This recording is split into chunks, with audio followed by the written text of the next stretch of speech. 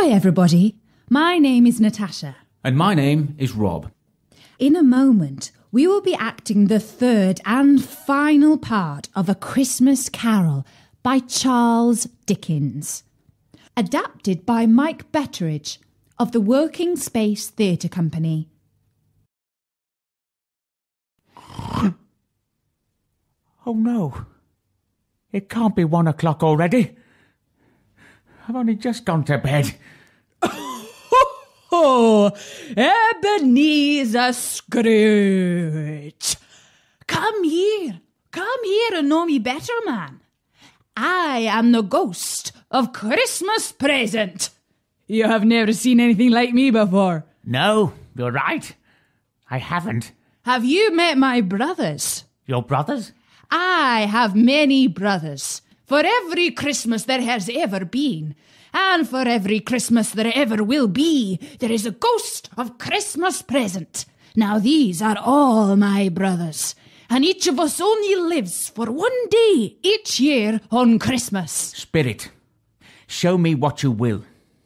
Last night I saw my past. If you have anything new to teach me, please let me learn from it. Very well. You shall see the home of your clerk, Bob Cratchit. No, Spirit, I don't want to... Why, this is Bob Cratchit's house. It's so small and has such little furniture. Ah, that must be Mrs. Cratchit in the kitchen, getting the Christmas dinner ready. She's peeling a few blackened potatoes, roasting a very small goose, and boiling a tiny Christmas pudding. I never realised they had so little. It's hardly enough to feed one person, let alone the whole Cratchit family. Tim, Tiny Tim, where are you? That's Bob Cratchit now, and that must be his youngest child, Tiny Tim. Oh, there you are. Look, Tim, look at all the wonderful decorations and candles everybody's put up for Christmas. Don't they look wonderful? Can you smell the goose cooking? You know, I hope there's enough to go round for everybody, because what with the money Mr. Scrooge pays me doesn't go very far normally without it being Christmas. Poor Tiny Tim. He looks so ill. I can't look at this anymore, I really can't. Here, Tim, have a seat. I know how ill you are. Anybody home? Yes, just getting the Christmas dinner ready. Is young Tim with you? Hope you haven't worn him out. You know how ill he is. Oh, you would have been proud of him, my dear. He said, despite being so ill, he hoped that when people saw him, it would remind them who it was on Christmas Day who healed the sick and helped the poor. Is the goose ready, my dear? Yes, all ready to eat. Well, I better come and carve it then, hadn't I? I've got to go carve the goose, Tim. I'll be back for you later. Come in! The Cratchit family are all settling down to Christmas dinner. They all seem to be having so much fun, despite having so little. What did I have to eat last Christmas? I had porridge. What do most people usually have? Goose? Cranberry sauce? Well, the Cratchit family have none of that. And what they do have, there is very little of it. And poor Tiny Tim, despite being so ill, still enjoys his Christmas. He even joins in the games and sings and dances and has a wonderful time. But will Tiny Tim live to see any more Christmases? Please tell me, Spirit, tell me. I see an empty seat at a table and a small bed, made but not slept in. No, Spirit, no. If things continue as they are, Tiny Tim will not live to see any more Christmases. But why should that matter to you? There have been others who have needed your help in the past, and you did nothing. Why should Tiny Tim be any different? What people? Who? If there are less people in the world, then there's more of everything for me. Your words, Scrooge. Perhaps you should think before you speak. Yes. And do you really believe that you have more of a right to live than Tiny Tim? No, of course not. And whose health do you think the Cratchit family drank to over their Christmas dinner? Well, I don't know. Yours, Ebenezer Scrooge. Yours. But there is more to see, more to learn. And my time on earth is short. Now look. Spirit? It's all changing again. What are these visions you are showing me? I see people ill in hospital.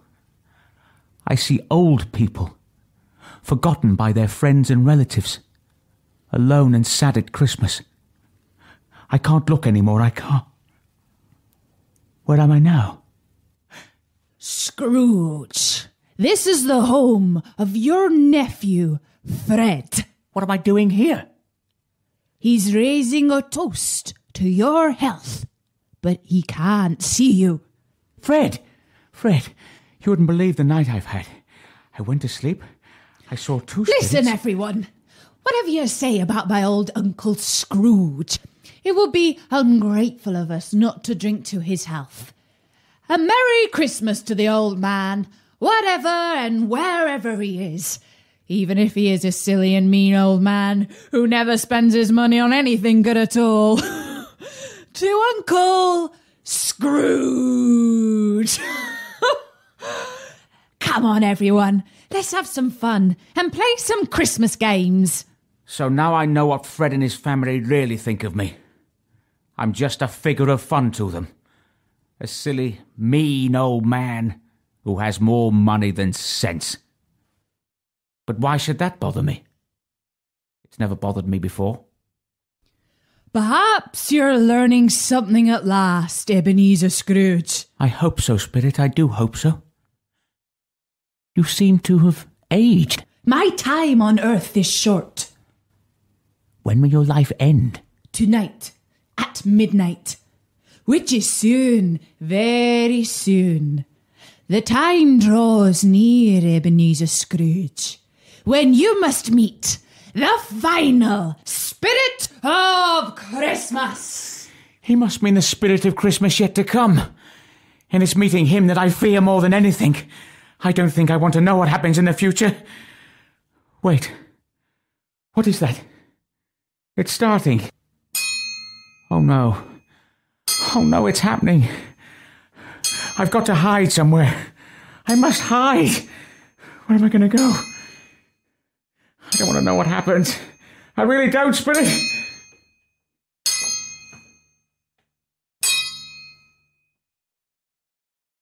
Here, guess what I heard?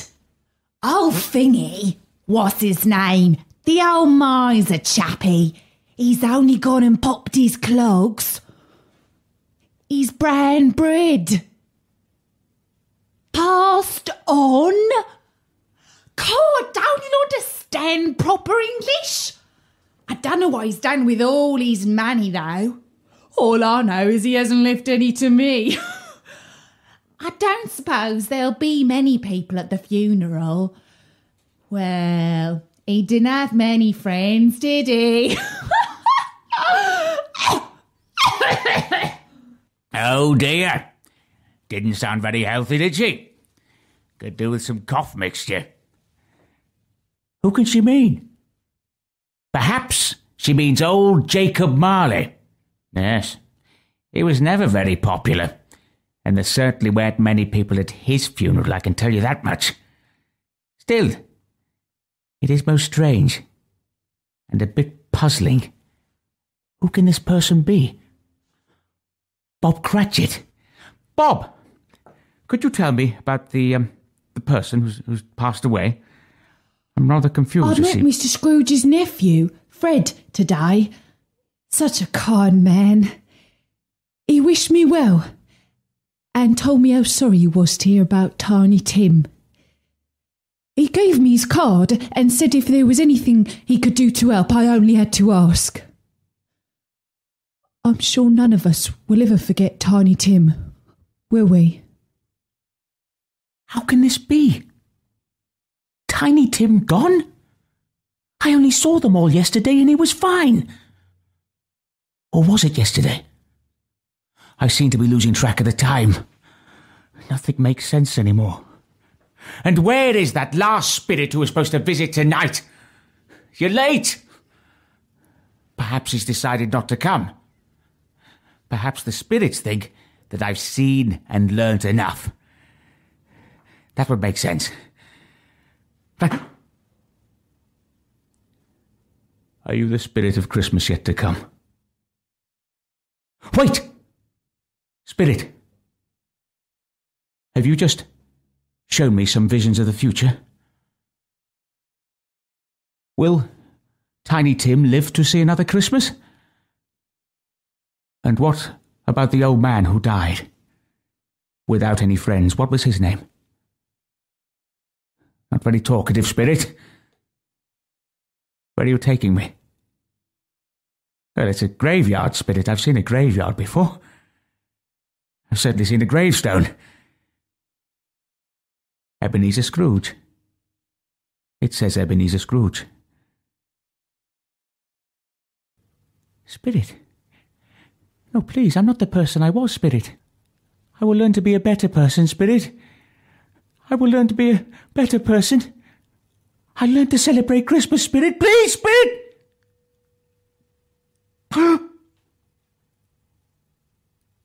He's gone. Everything is still here. Just as it was. I'm still here. That must mean I can still change and become a better person. I'm as light as a feather. I'm as happy as an angel. I'm as giddy as a schoolboy.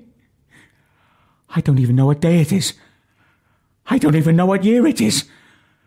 All I know is that I'm happy to be alive. Right. I'm going to open a window. I'm going to let some fresh air in. I never do. Right. What a beautiful day. You there, boy. Do you know what day it is? Today? Why, it's Christmas Day, sir. Then I haven't missed it. Then the spirits did it all in one night. But of course they did. They can do anything they want. Tell me, boy, do you know the butcher shop around the corner? Well, I should hope so, sir. What a remarkable boy. Do you know the turkey in the window, the really big one? What, the one as big as me? What an intelligent boy. Listen to me. I want you to go there and buy it.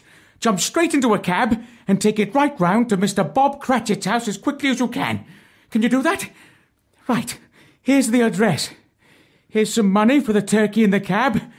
And in there is 5 shillings for you. Oh, thank you, sir. Just make sure you don't tell Bob Cratchit who the turkey is from, all right? Right you are, sir. And a Merry Christmas to you, my lad. Merry Christmas! Oh, what a surprise Bob Cratchit's going to have when he sees that turkey. He won't have a clue who it's from. Right, I'm going out, and I'm going to go out and face the world. A Merry Christmas, everyone, and a Happy New Year. My dear boy, how are you? And I do hope you raised enough money yesterday to help the poor and needy. Mr. Scrooge? That's right. Please, forgive my behaviour yesterday, and I'll be very grateful if you would accept a donation towards your very worthwhile cause. How much? Oh, my dear Mr. Scrooge, you can't be serious. Yes, of course I'm serious, not a penny less. Well, I don't know what to say. This is very generous of you. Don't see anything at all. Just make sure you come back and see me, all right? I will, sir. I will. And a Merry Christmas. And a Merry Christmas to you. And the happiest of New Years. What next? I know. I'll go round to my nephew Fred's house. He's always inviting me for Christmas dinner, and I never go. Right. Hello? Is anyone in? Oh, bless my soul. Who's that? It's your Uncle Scrooge. Come round for Christmas dinner, if you'd accept me. Well, of course. Come in, come in. Look, everyone, it's your Uncle Ebenezer. Merry Christmas! Oh. What a wonderful day we had at Fred's yesterday. We sang, we laughed, we danced, and we ate far, far too much. Now is the day after Christmas, and I'm on my way to work. I mustn't be late. Oh my goodness, I'm late. I had such a wonderful Christmas yesterday, though. A huge turkey arrived, and we had no idea who sent it. We soon polished it off, though. Oh, everyone had such a wonderful time, especially Tiny Tim, that I'm afraid I overslept a little this morning. I'll best hurry to the office. Excellent. Bob hasn't arrived yet. Right, here's what I'm going to do. I'm going to play a little trick on Mr. Bob Cratchit. I'm going to make him think that I'm still the same mean old Scrooge I was before Christmas, all right? When he comes in, he's still going to think I'm very... Shh! Here he comes. Cratchit! You're late. I'm sorry, sir, Mr. Scrooge. It's only once a year, and I was celebrating yesterday. It won't happen again. Well, I'm not going to stand for this sort of thing anymore. Therefore, I'm going to increase your wages. Oh! A Merry Christmas to you, Bob. And a merrier Christmas I hope than I've given you before. Listen, I want to help you and your family, especially Tiny Tim. We can discuss it this afternoon over a bowl of Christmas punch. Scrooge did more, much more than that. He became as good a friend, as good an employer, and as good a man in London as anyone could remember. Everyone laughed to see the change in him, but he didn't care. Let them laugh. It's a good thing. There should be more laughter in the world. And from then on, he was hardly ever seen without a smile upon his face.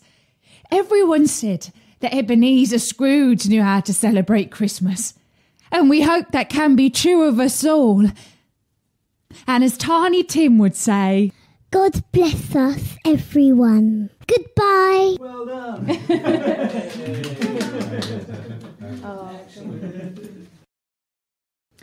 And that was the end of the third and final part of A Christmas Carol by Charles Dickens. I will be back with another story Nori soon. But for now, from me, Natasha, bye-bye.